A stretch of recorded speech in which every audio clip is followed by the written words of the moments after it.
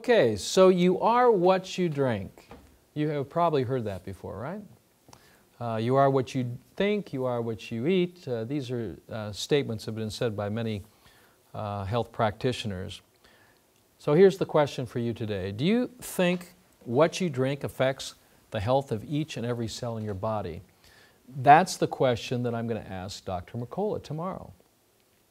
Asking that question. But I'm also asking you. And I think most people would answer absolutely. What we drink has an effect on our bodies. In one of the books that I wrote called The pH Miracle for Weight Loss, we talk about the importance of drinking water, and one of the chapters is specifically on water. Water, water everywhere, but not a drop to drink. And the reason why there's water, water everywhere and not a drop to drink is because it's contaminated.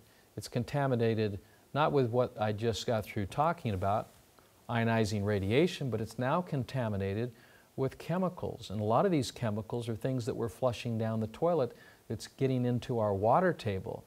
And so if you're flushing down Zoloft or Prozac or some high blood pressure medication, statin drugs, what have you, this is now showing up in our water supply. So you could be drinking water and be on an antidepressant or an antibiotic or even some sort of statin drug, and you wouldn't even know it just from the water you're drinking. So the key to a long, healthy, vibrant life is to maintain the integrity of the internal fluids of the body by a process of superhydrating, or hydrating, I believe, with alkaline fluids. I recommend that a non-active child or adult drink at least 1 liter of alkaline water at a pH at a minimum of 9.5 for each 30 pounds of total body weight. With increased activity, though, through exercise or sport, I would suggest increasing that hydration anywhere from 1.5 to 2 liters per 30 pounds of weight. If we look at our collective health in the U.S., nearly 1 out of 2 Americans has a chronic condition. 1 out of 3 U.S. adults has or will have high blood pressure, up 30% over the past decade. New type 2 diabetes cases have doubled in 30 years. Currently, more than 64% of U.S. adults are either overweight or obese, a 36% increase from 1980. The prevalence of asthma has increased 75%. 60 to 70 million annual cases of digestive diseases in the United States, and nearly 46 million people in the U.S. have some form of arthritis or chronic joint symptomology. So what does our health care cost us? It's becoming a huge part of our major budget, both personal as well as governmental. 78% of healthcare dollars are spent on people with chronic illnesses. Per person, healthcare spending is projected to double. So what does lack of health cost each of us? So as you think about that question, and we tie that then into the importance of drinking alkaline water and maintaining what I believe is at the foundation its alkaline design. The most important fluid of the body is the blood, and it's slightly alkaline at a 7.365. More and more practitioners and researchers now believe that chronic degenerative disease flourishes in an acidic environment. Our body will naturally buffer these acidic states, but its ability to balance pH has been overwhelmed with acidic waters that we're drinking, acidic foods that we're eating, acidic air that we're breathing. All of these contribute to an overall acidic body. So where do most acids come from? Acids are biological waste products of metabolism, of the breakdown of our foods and the liquids we drink when we exercise. We've all felt the biological acid of lactic acid and the effects and what it causes when the blood purifies itself by pushing that acid out into the connective tissue. We feel it as a pain. Acids from thinking. Now, if you're thinking about this, you're already producing acid because our thoughts require energy. And as you're using that energy, that's a function of metabolism. So energy used produces waste products. Also, as acids affect each individual cells or cells that make up our tissues and our organs, cells can break down. And as cells break down, they also release acids. Acids are also produced by, as cells break down, are produced by the bacteria that are created and the yeast that is created, produce acids like exotoxins and mycotoxins. And of course, we have acids from our environment. And these acids are carbon monoxide that we can see in large cities. We see carbon monoxide coming out of the car as it's burning gasoline. It's a biological waste product. And then acids that are unseen. Acids such as ionizing frequencies that come from our cell phones, or ionizing radiation that's coming from, unfortunately, nuclear plants that are melting down and are polluting our air and also our water. So what is the major organ or gland responsible for buffering acids of the body? I don't know if that question has ever been asked. And you surely won't find this in any medical texts. Would it be your lungs or your liver, your stomach, or intestines or skin? I would like to suggest to you that the major organ of the human body that's responsible for neutralizing acid is your stomach. Now, most medical science perceives that the stomach is an acid environment. And that is correct after it produces the alkaline compounds that help to neutralize the acids from our food.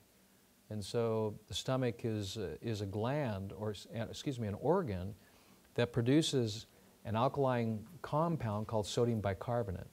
It takes sodium, it takes carbon dioxide, and it takes water to produce that, and it pulls it from the blood. If our tissues need alkalinity, it's the stomach that starts creating that sodium bicarbonate to pull into the blood and tissues. What you end up with is a belly full of hydrochloric acid, and this is what causes ad nauseum. Nausea, which is not described in any medical text as it pertains to its pathological origins, is simply the body's need for more alkalinity.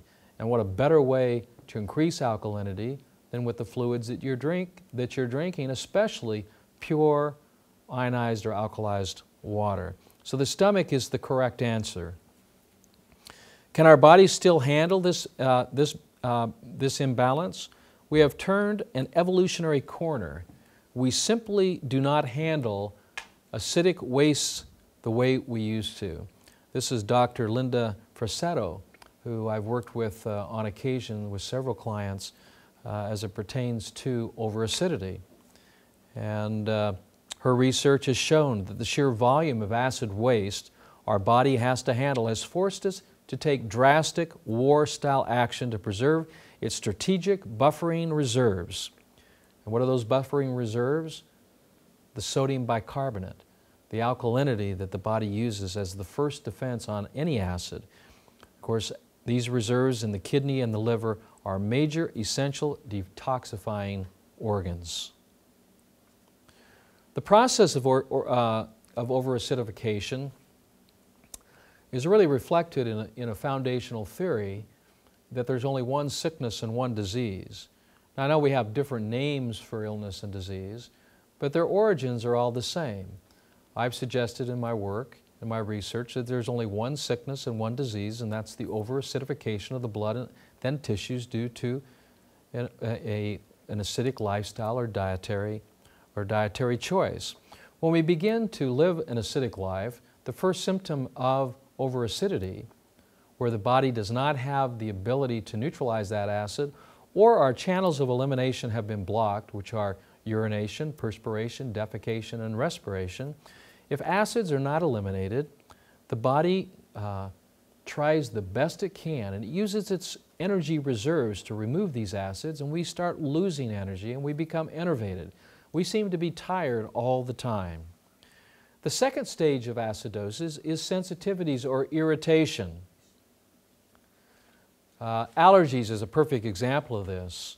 Allergy is a sensitivity to some acidic toxin, either environmental or it could be food-based too as well. The body tries to deal with it. It tries to buffer it, and then it tries to eliminate it.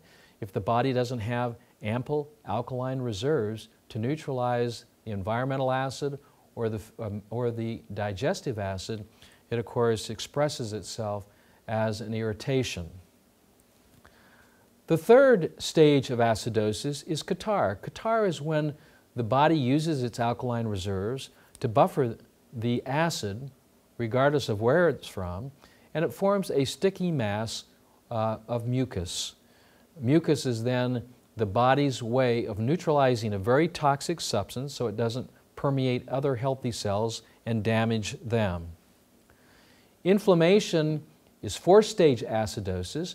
As we become more toxic, as acids build up, the blood tries to maintain its integrity and delicate pH of 7.365. It pushes acids then out into the connective tissue, which is the acid catcher for the blood, in order to preserve the integrity of the blood.